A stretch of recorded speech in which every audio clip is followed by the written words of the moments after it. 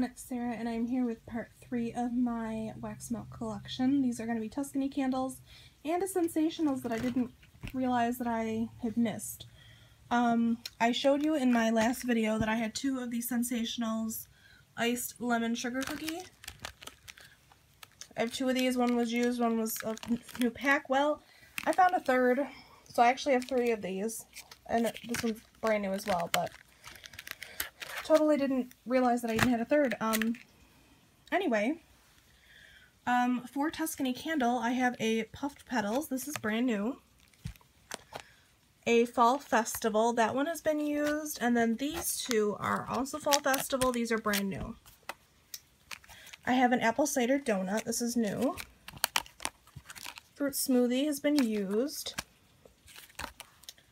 Marshmallow Graham. This has been used, but this one is brand new. If you have or see Marshmallow Graham somewhere, I like it a lot.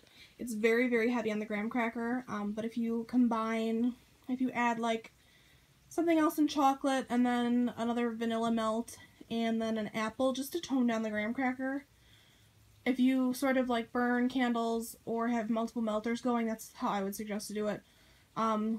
It turns into a really nice apple s'more. It's really nice.